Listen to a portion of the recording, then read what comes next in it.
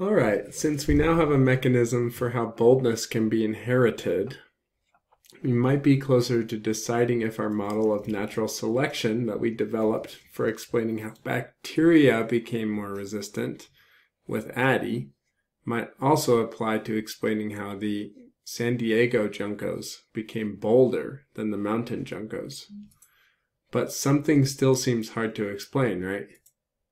If boldness is something a junco is born with, and each individual junco isn't changing their boldness in a lifetime, then how in the world did the UCSD population end up becoming bolder than the mountain population over the last 60 years?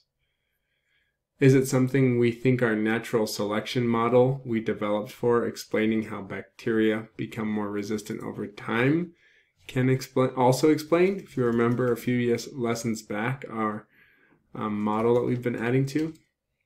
What, if anything, would need to be different about it?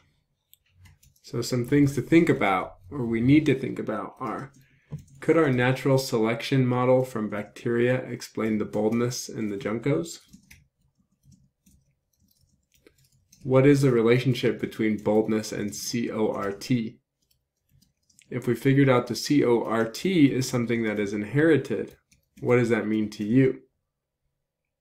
If CORT is inherited, what is the relationship between boldness, CORT, genetics, and inheritance?